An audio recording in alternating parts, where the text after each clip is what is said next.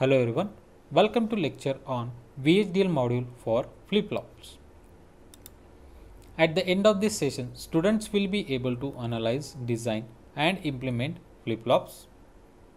Now before starting with the actual session, let's pause the video and think about what is the attributes.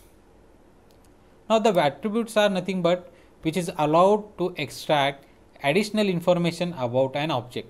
For example, if you are having a signal in your VHDL module or in the VHDL code, that signal's additional information is nothing but whether the signal is having positive edge, what is the value of that signal, whether it is negative edge, whether the event is occurring on the signal or not, right? So all that nothing but the additional information of the signal. What is the last bound of the signal, what is the first bound of the signal, high bound of the signal, or what is the left bound of the signal, what is the right bound of the signal. These are nothing but the additional information or attributes of the signal. Also, as I said, an attribute is a value, or it is a function, it is a type, it is a range, it is signal, or it is a constant. And there are two types of the attributes. One is a predefined attributes and another is a user defined attributes, right? You're going to get it that how those attributes are there while we going further in the session, right? Now let's start with the flip-flops, starting with the D flip-flops. This is the D flip-flop. Everyone knows that this one is a basic flip-flop of your digital design system. You can say that. You can see over here there are inputs and outputs. Inputs are nothing but the clock, D, and RST, that is nothing but the reset, and output is nothing but the Q. Everyone knows the working of the D flip-flop is that whatever the input you are applied on the D will get on the output side, that is Q, whenever there is a clock event occurring. Now that depends whether you are having positive edge clock or negative edge clock. That can be considered while writing the VHDL module. So let's go for the VHDL module. Now while writing the VHDL module, you have to keep in mind that there are three main part of the VHDL module. First part is a library declaration, second part is a entity part, and third part is a architecture part, right? So first part, library declaration. In that, which library you are using, you have to mention that one. From that library, what are the packages you are using, that also you have to mention. So here I mentioned that I am using library IEEE. From that library I am using package stdlogic 1164. This is the package name, and from that package I am using all the possible, all whatever the declared in that, all components I am using. So these two lines supposed to be there, compulsory lines are there, you have to use that one. If using you other than this library, if you are using any other library, that is for example work library, so that also you have to mention. When you are doing the programming part or VHDL module for writing in a further more complex circuit, in that case you are going to use that work library. Now for D flip-flop it's okay with the IEEE. Then second part comes is the entity part, as I said. So entity, this is the syntax, entity keyword you have to use, then entity name supposed to be there, is port. In the entity, port declaration is there. Port declaration is nothing but the what are the inputs and output to your system or design for which you are writing the VHDL module. So we know that what are the inputs to the D flip-flop. So inputs are clock, reset, D, which is so direction is in. And now here it is mentioned that std logic means the value is not defined initially, undefined. If I write over here instead of std logic, if I write over here bit, means it is a type of bit, it is having value either 0 or 1. Now here it is not a bit, so that's why it is std logic mentioned. So that's why it is, when I go for the simulation, it shows the undefined, right? Output is one output, that is Q. Again std logic, so output is also still not defined, what is the type of that. If I write a bit over here, means it is having either 0 or 1 value. Then once you done with the port declaration part, you have to end the entity. So end entity name supposed to be mentioned.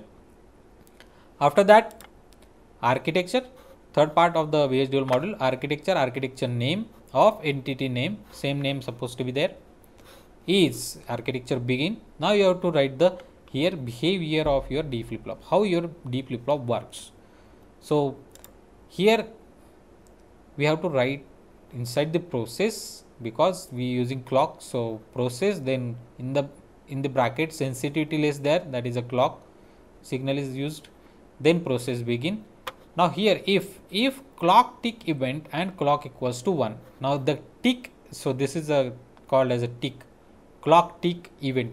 Event is nothing but the attribute we just saw at the starting of the session. What is the attribute?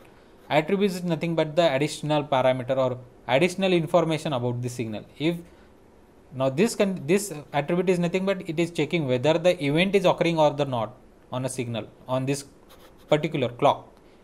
If event is occurring and during that event if clock equals to 1, then we are going further. If event is not occurring or clock is not 1, we are not going further. Now if these two conditions are true, let's go for second. If reset is 1, my output is 0. If it is not, else part is my output equals to D, Q equals to D. And if, and this if, end process and end architecture. This is the flow to write the VHDL module for D flip flop. You can verify this module with the help of simulation. This is the simulation output.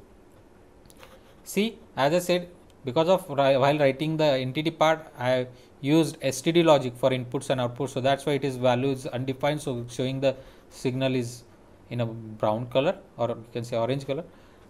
Once I started the clock over here, it is showing pulses, right? Now because of the simulation time, I just compressed, so it is showing the compressed version of the signal, but it is having pulses over here, crowded one. After that I make a reset signal 1, but because of that I reset 1, my clock output is 0.